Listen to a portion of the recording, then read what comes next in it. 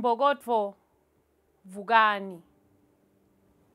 Aniliva yini livi lamake wetfu athi bantfwana buyani ekhaya. Fakani imbewu yenu emhlabathini, likhuba iminwe yenu ayingene emhlabathini. Lesingiso sivanzi sakhe. Timbokotfo, tinevele singiwo emadvodzakati lathembekile.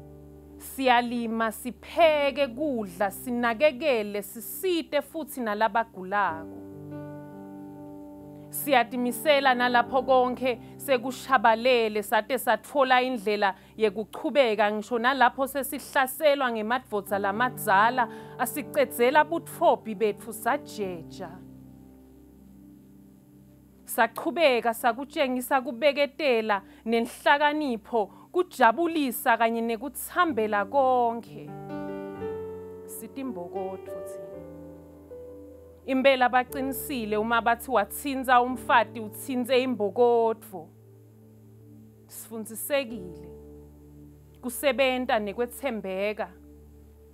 Sitimbokotfo tsine sibophezu komkhono bomake bomthandazo singileyo ndalo nje. Watsinza umfati utsinze imbokotfo. Good evening and welcome to yet another life-changing episode of A Cuppa with Nomcebo. Today we are beginning today's episode in style and we are doing it differently. We are starting with a little injection of inspiration, of spoken words from a very talented poet and artist. We have Dzeli in studio with us, and it's, I don't want to mispronounce your surname, it's Mrs. Mrs. Lehue. Lehue. Dzeli, thank you so much for joining me in the studio today. What a beautiful, beautiful poem written by you. But before you say anything else, I want to also just add a few more accolades about this woman, because there's so much that I really want the viewers today to learn and know more about Dzeli. So allow me to just go through some really beautiful words that I found here, you know, that speak and actually unpack, you know, for us who Dzeli is.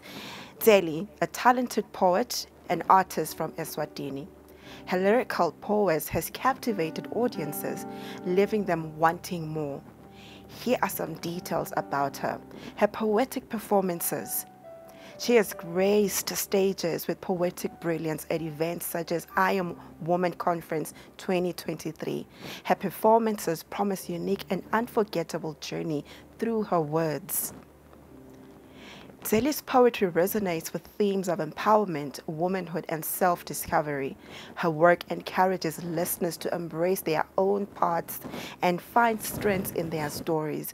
Whether on stage or in conversation, Dzeli continues to inspire and uplift those who encounter her art. Whenever she opens her mouth, people want to hear what she is saying. Each time she speaks, those listening to her get inspired. And I could never agree, I can never agree more, because that is exactly how I feel each time I have the honor, you know, and the pleasure to be in any event where you are there as an artist, you know, to perform. You have been really inspirational. But Dzeli, just taking you back, we just want to know, who is Dzeli Mdluli? Where does she come from? Thank you, Nomcebo, for having me today.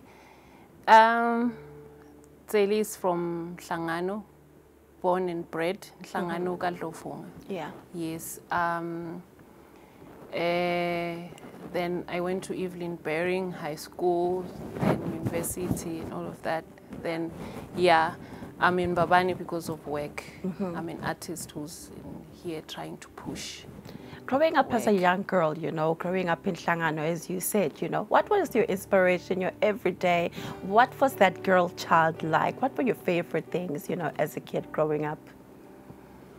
I don't think, I don't know if I mean, I don't remember if I really had, you know, favorite things and I'll be able to get, because my dad was a mine worker. So he wasn't getting paid that much. I think the most important thing for us was just to be able to go to school, and he was able to do that. And that's what makes us, I mean, made us happy. Having school shoes, having a uniform that is not torn, and being able to go to school. And for us, that was just the most important thing. Yeah.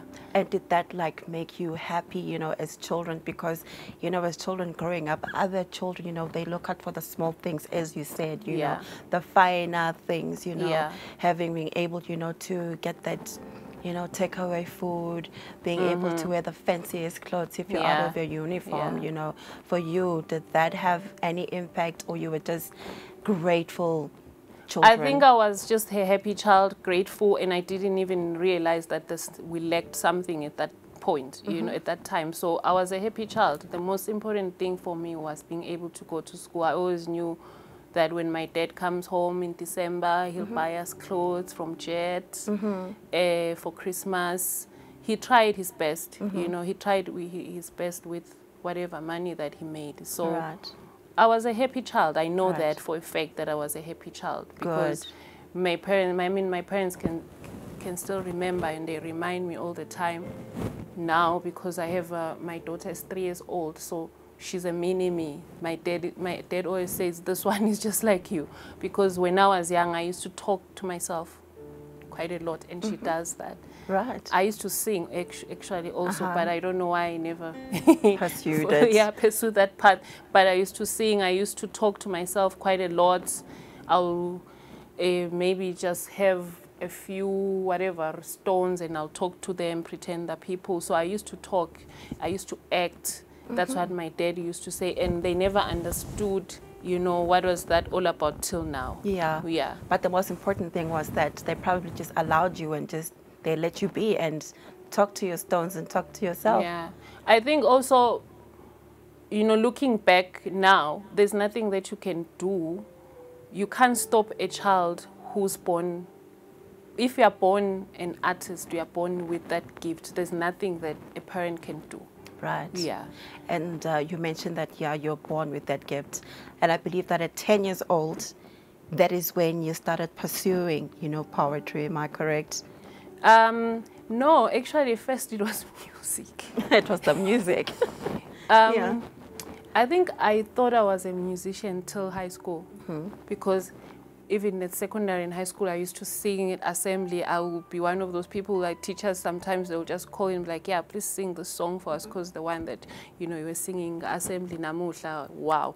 You know, I used to think, I think I grew up thinking, it means I'm going to be a musician. And I used to sing in the choir, at church, you know, so I thought I was a musician. Poetry, I think poetry, actually, I realized I was a poet. It's a long story, funny one also. I realized who I was when I was now at the University of Swaziland, Mbabane campus, trying out nursing. That's when I realized who I was. Is it? Yeah. So you've taken that route, trying out nursing. Tell me about that. I could never imagine you pursuing that career. Really. Actually, I think, I think it's about time now, because honestly, I think that part should be included in my book. Yeah. If I write a book or whatever. Yeah, I started. I went to the University of Swaziland, where I did humanities 1 year. And then I realized, this is not it, man. But I just didn't understand exactly what is it that I wanted. But it wasn't me. So I quit, and the dean called me there, because at that time I had dreadlocks, and my dreadlocks had these shells on them. So the dean was calling me to find out how you're living. Are you leaving because you're going to for initiation or what? They somehow, for some reason, and that was just weird. I was like, no, I think I'm gonna go try nursing. I think humanities are not good for me, but I'll go try out nursing. And I went, and it didn't last also. Nursing, I was lost. And but that's when that's where I discovered who I was, because when I was then doing that course, that year, every time after class, I'll go to the library. Before I work on my assignments, I'll write something. So that's when I realized who I was, and then I left. Yes. Yeah. My goodness, that To is pursue.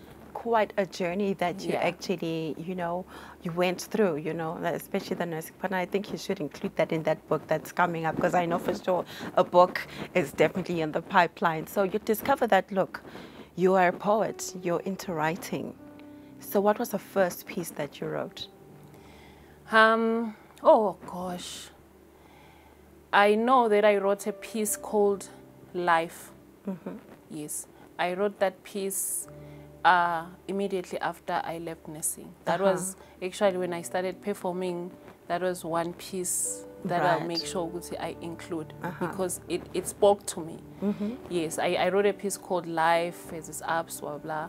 That's a piece that I wrote, and it'll always be close to my heart. Most definitely, and it really should. Yeah. Okay, we're going to take a quick commercial break, and when we come back, we're going to learn more about Dzeli, her journey, you know, in the arts and poetry, and of course, rubbing shoulders with some very, very important people on the silver screen. Don't go away. We'll be right back.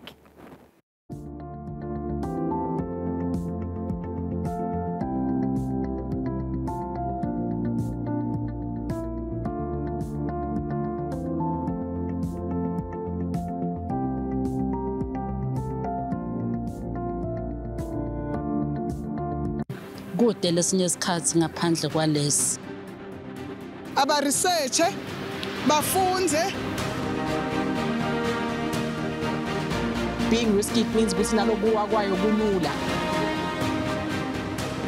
Nathi kufuna sente ukukhicita lokusemndeni.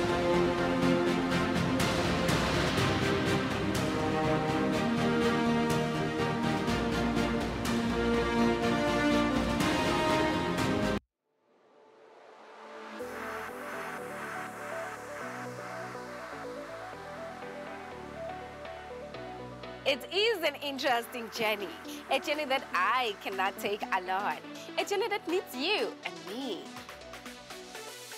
Your favorite show, Tanda Nkondo, cultivates and captivates talents of Emaswati all over the country, be it poetry or craft.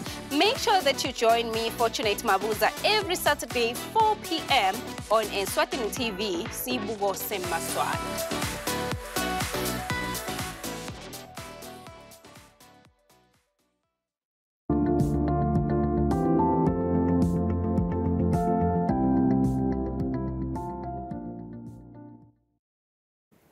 If you've just joined us, you're watching a Cuppa with Nomcebo, and today I'm having a wonderful, inspirational conversation with Dzeli. Trust me, we are going to have a life-changing half an hour today with all the conversations that we are having. It's really been, you know, it just makes you feel good as a person. You know what they call a feel-good conversation. This is exactly what's happening today in the studio. And before we went on our break, we were talking about the first poem that you wrote called Life. Would you kindly recite that one for us, please? Sure. Life has its ups. I find them quite frequently. Sometimes they're surrounded by valleys. So reaching up, I find myself asking why, what do I do to guide my way through to the next one? Do I sit here for a time? Is there a plan, a better way through this valley? I don't know. I just don't want to walk through to this next peak alone anymore. So I'm standing here upon this hill. I am searching the skies for answers in my head. I shed a tear of thoughts gone by, and I smile from time to time. Finding a place to call my own, I sit down my back against this wall, I kick some dirt and I grab a blade of grass. My head is tilting forward as I wonder. Where is this train that moved me through time? Will it ever change? So in the midst of all this pain, the struggle and deceit, I talk to my soul, my God within me. He says, dear soul, you are not your body, but your soul. And it's all that matters. Thank you. Amazing. Totally amazing, enchanting, and beautiful. 2009, your life took a turn. You met Themba Mavuso. And I think that's another person, who played a role, in your life and actually making sure that you pursue, your poetry. Tell us about that. No, you did your research, eh? Rooted Souls. Rooted Souls changed my life. Actually, a lot of artists, it's life. I remember when we started at Rooted Souls, Themba Mavuso was the one who started Rooted Souls, the founder of Rooted Souls. I remember when I joined Rooted Souls, at first I didn't even think I was a poet because, but once they saw my work, Themba was like, no, you're going to perform. I remember I was supposed to perform that end of the month, that year. I was actually it was on the posters, and that day, I was like, I'm not going. I remember I was like, I am not going because I just felt sick to my stomach. Like I just didn't want to go there and face people. Right. But then again, he gave me chance after chance, and I finally joined Rooted Souls. I remember I was the only girl there with Boqibo, Bosbuje, Last Man. And they welcomed me, Shem, Bang, Kulisile. I remember when we started Rooted Souls, around 2009, 2012, we even made it to Bushfire. That was the first time we performed at Bushfire. And that's a big stage. Yeah, very big stage. It was, yeah. How was that for you, finally just going into such a big stage? I think at that time, I didn't really understand. I don't think I realized who I was at that time. So all those things were just happening. It was like, oh, okay. But now looking back at it, Rooted Souls, we actually performed 3 times that day, that weekend for Bushfire. I remember at the barn, we played, we did a theater thing, sort of a theater poetry, whatever thing, and I was playing a pregnant woman. Tsibo was my husband. Last Man was stopping the wedding. Black Note was the pastor. It was just, it was beautiful. Yeah. I think it was it was a beautiful experience, though at that time I would say I didn't know who I was at that time. Yeah. And it has happened, as along the way as I grow up, but it took me a long time to realize who I was and my worth.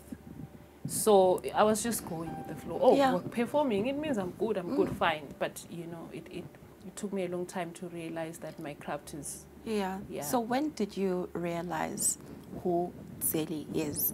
Getting in touch with that soulful part of you, because listening to you now, I can tell that you're referring to that Dzeli, that Dzeli that's in there. When did that happen? To be honest, I wouldn't say I'm sure of when did that happen, but, as the years go by, since, I started doing this around 2008, 2009, I didn't understand at that time. This is very important, I realize probably, maybe I'll say COVID, I think, changed a lot for me. Yeah. And also having kids, because I had 2 kids before my marriage, right? So when I had these 2 kids, because when I had those kids, I was still young myself, right? So now having these 2 kids, there's something that it does to me. It's sort of like it unlocks something that you didn't realize. So having these 2 kids has made me actually realize who I am, At that time, it was having the kids hustling to either going to school as a single mother and all of that. But now it's totally different. I can sit back. I have someone who's there supporting me, a partner who's there also making sure, supporting me and pushing for my dreams, because he realizes who I am. And he supports you 100%. Yeah, so that happens. I think I'll say for me, COVID, having those 2 kids, it just did something. And also, you want to say as you're growing, I just turned 42 this year. I know other people are coming, 42 is not that old. But there's something, man, that happens when you turn 40. It's it's like you want to, you know, shed off something and leave it behind and just, you know. So I think it just around that, you know, from 39, but 40 has definitely changed a lot. A lot. Now you're doing things because you're like, you know, I'm not here for a long time. You know, I'm not saying I'm going to die in my 50s or whatever, but I'm saying whatever we're doing now, you want to make sure that your kids, when they say, Loya ngumfana Dzeli, he has something that, you know, this is what my mother was this.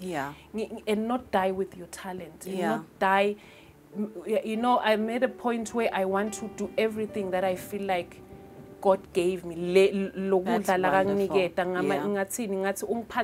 So I want to make sure so that when it's time, you know, you know, I don't know what happens after death, but all I'm saying is I want to make sure that I do everything that I know I was meant to do. My purpose. Living your life, you know, for a purpose. And with a purpose. Very, very strong, very, very strong words. And what you've just shared really resonates a lot, you know, about self-discovery, which is very important.